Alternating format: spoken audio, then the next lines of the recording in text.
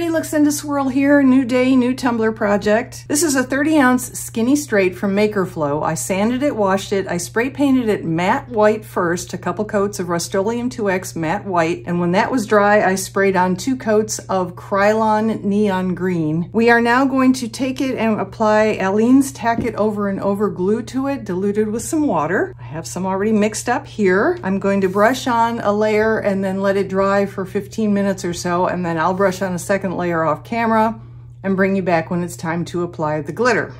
Adding some water to the Aleene's just makes it a little easier to brush on and get a nice thin, smooth layer.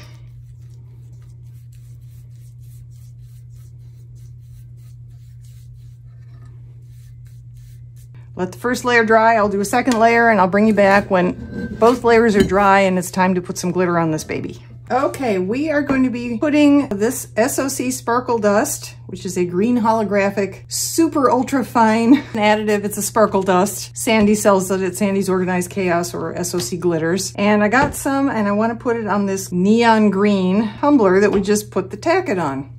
So that's what I'm going to do.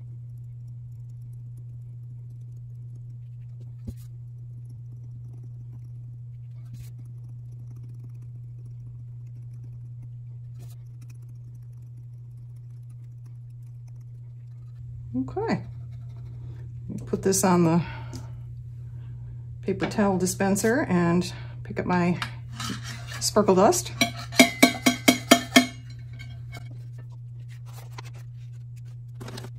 Here we go, 2-3 fingers. I'm gonna make it lie flat and bring out that gorgeous hollow.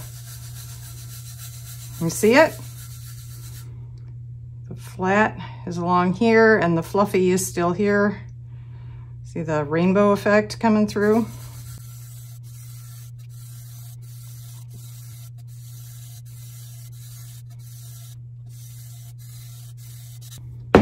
Okay, now the bottom.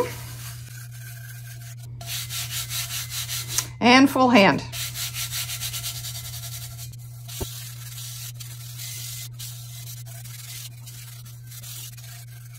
Alrighty. Look at how gorgeous that is. Wowzers. Love it. I probably mentioned this at least once or twice before. Various people have various ways of doing the burnishing part. I like this way. It works for me. That's why I keep doing it this way. Other people swear by the alcohol sprayed on a paper towel method. Other people put gloves on to do it. I think somebody used a squeegee one time or a spatula or something.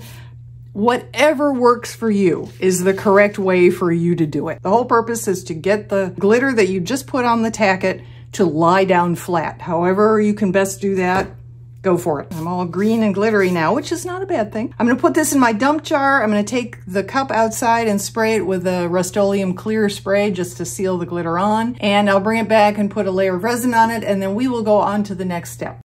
And we're back. Okay.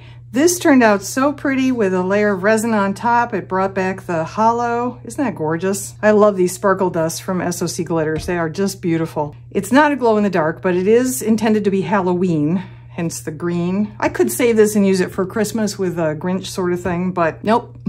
Halloween. We are going to do a half and half. I'm going to have a cute Halloween side, and then I'm going to have a more creepy Halloween side. I'm going to do water slides, in case you couldn't figure that out from my setup here. That's what we're doing. So I'm going to put the cute side down first. This has gnomes in it, so you know it's cute. Because it is a Halloween graphic, there's a lot of black involved, so I don't know if I will have to double this. I would classify this as a light green, but at the same time, it's not a pale, super light green, so we'll see how this looks. If I need to double it, I can to get a better effect. I am using my Hippo, H-I-I-P-O-O, or also pronounced Hippo, waterslide decal paper that I prefer using. I printed everything on my inkjet ink printer, which is I think a Canon Pixma. And then I sprayed it with 2 layers of Rust-Oleum 2X gloss clear spray paint, followed by a 3rd layer, which is the Plastidip Glossifier. So it's personal preference. You need a clear spray of some kind, but it doesn't have to include Plastidip Glossifier if you don't want.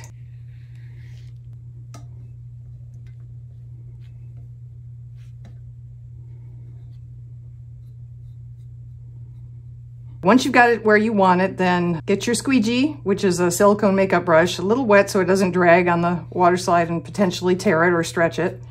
and squeegee out all the water and the wrinkles and the bubbles and all that. And now, because I've decided to double this, just so you can see it more easily, I will do that.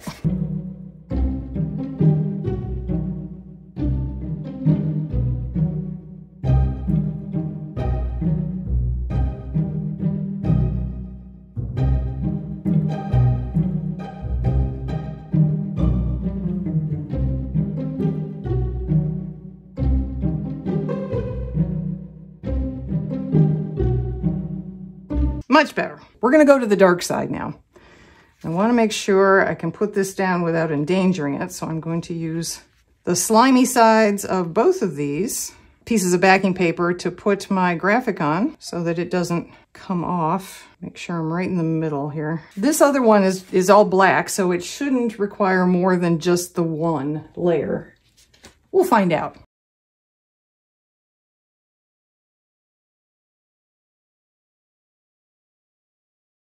The slimy side protected the other side, so yay. Thank you again, Ray, for that tip. Ray's Turquoise Turtle. Definitely check out her channel. I'll link to it below.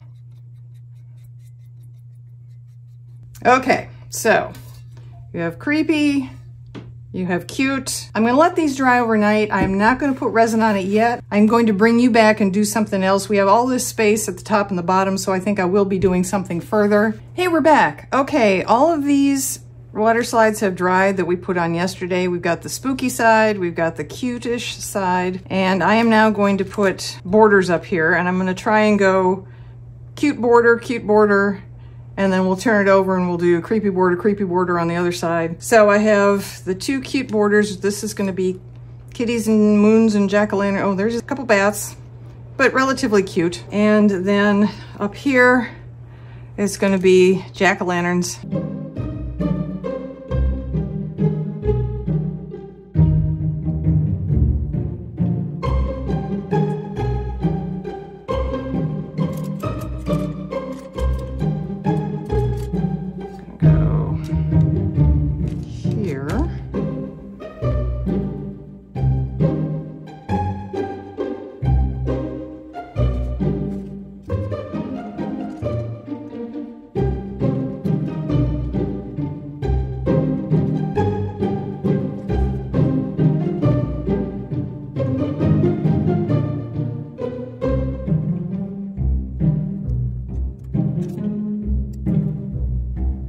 All right,